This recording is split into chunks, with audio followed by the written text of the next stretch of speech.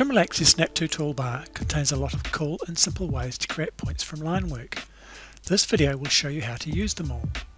The line work would typically come from a DXF file, but could be your own feature-coded line work or from other file types like an IFC file.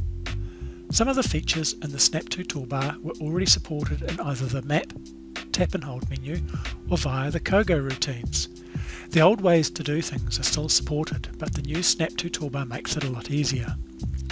And don't forget, there are a lot of other powerful Kogo functions available from the Tap and Hold menu and the Kogo menu, and that some functions are only available from the Map, Tap and Hold menu, for example to offset a line in, say, a DXF file. Tap the Settings button to display the Snap To toolbar. The first button is the Snap to Midpoint tool. Tap this button and then an arc, line or polyline, and a point at the midpoint is created. This point can then be staked or used in other Kogo computations. It doesn't exist in the job yet though. Tap Review to review the coordinates. If you want to save it to the job, tap and hold on the map and select Create Point. The next button is Snap to End. Tap this button and then an arc, line or polyline, and a point at the nearest end is calculated. As with Snap to Midpoint and all the points created using the Snap To toolbar, they are temporary points until you use them in Kogo computations or you choose to create points using the Map, Tap and Hold menu. Next is Snap to Intersection. You can snap to real intersection of two lines or a projected intersection. Real intersections are where you can see the two lines crossing. Simply tap the Snap to Intersection button and then tap near the intersection and a point at the intersection is calculated. Where the two lines do not physically intersect, they can be projected to find an intersection. Tap the Snap to Intersection button and then the first line followed by the second line and a point at the intersection is calculated.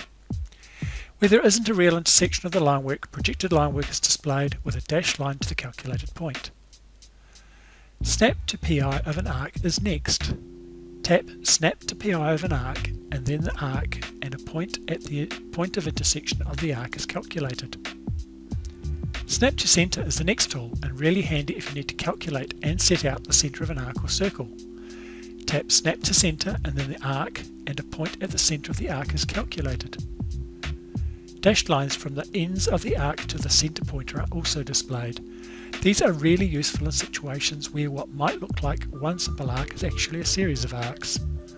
The dashed lines ensure you understand exactly which arc the center point is computed from. Snap to Nearest snaps to the nearest point of the selected line, polyline or arc. This is useful when you want to create a point on the line, polyline or arc, but don't need to be too precise where on that line it is. We could use a combination of Snap To tools and the Map, Tap and Hold menu to do some cool things. For example, to extend an arc in a DXF file. First use Snap to Nearest to snap a point on the arc, and then use Snap to End to create points at the ends of the arc. Now use the Tap and Hold menu to create an arc through those 3 points, including the center of the arc. The possibilities are endless and it's all simple to follow with the map's graphical interface. The last tool is the Clear Snaps button. Tap this to clear all the temporary points created by the Snap To tools. Other map entities that might have been selected are not deselected when you use the Clear Snaps button. Only the snap points are cleared. One last important note is that you can compute Snap To points on segments of a polyline without exploding the polyline. Simply ensure you tap the appropriate section of the polyline. You could see me demonstrate this earlier when I computed the center point for an arc that was part of a polyline.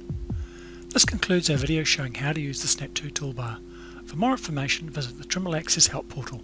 Thanks for watching.